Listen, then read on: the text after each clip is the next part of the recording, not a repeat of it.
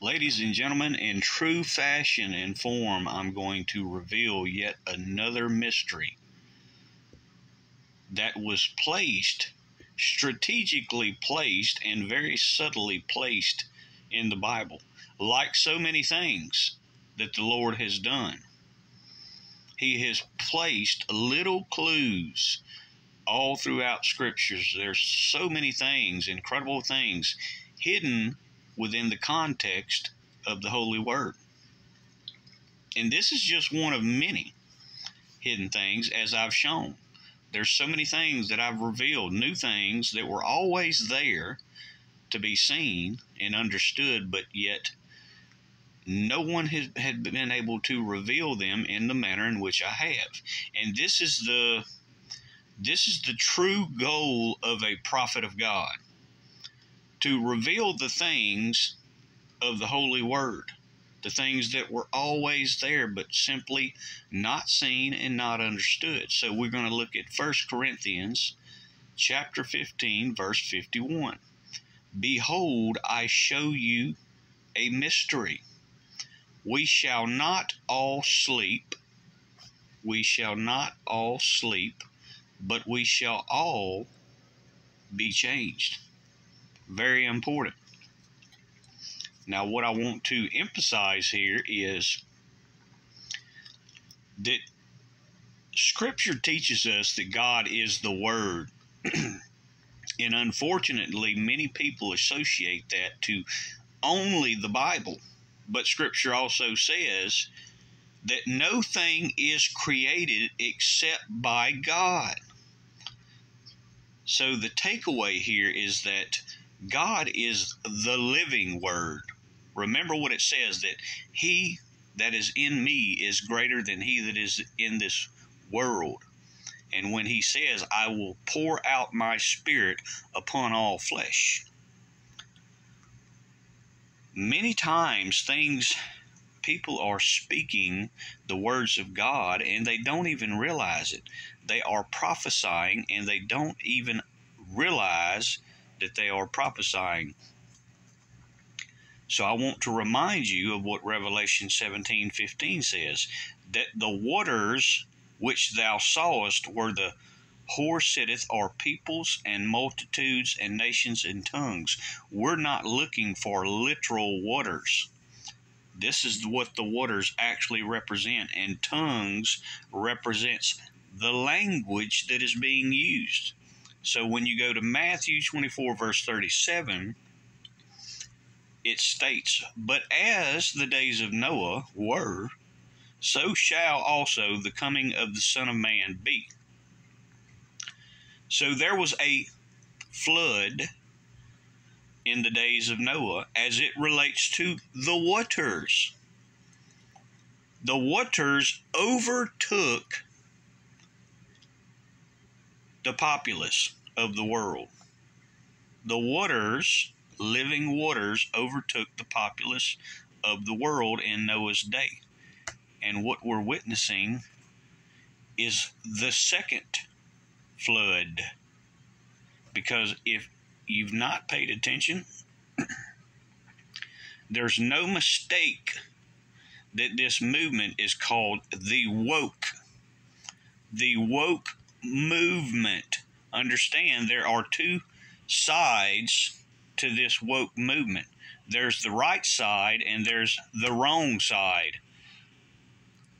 We shall not all sleep, but we shall all be changed.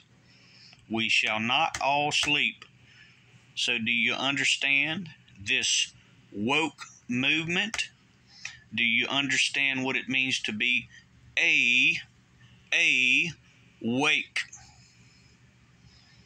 Awake. To stop sleeping, wake up from your sleep. Understand, this is no mistake.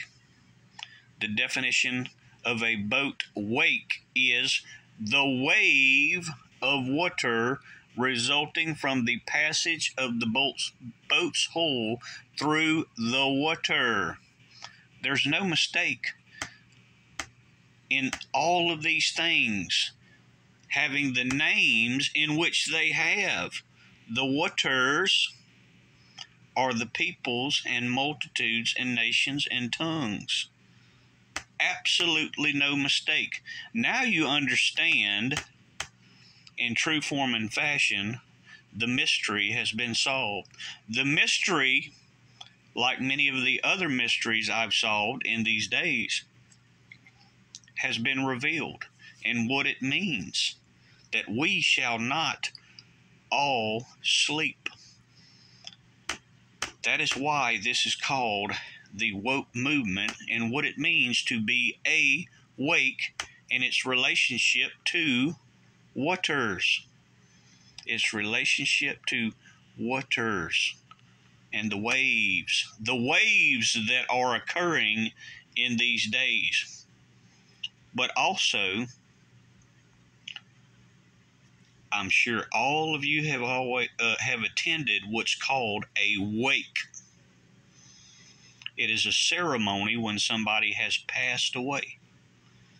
The wake is also a ceremony when somebody has passed away, part of a funeral session ceremony.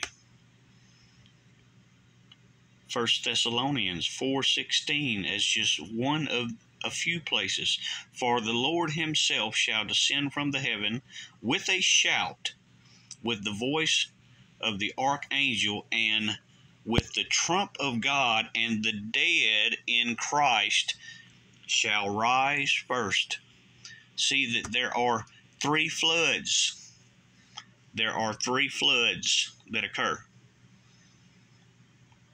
Three, ladies and gentlemen. Not two, not just one, but three. The dead in Christ shall rise.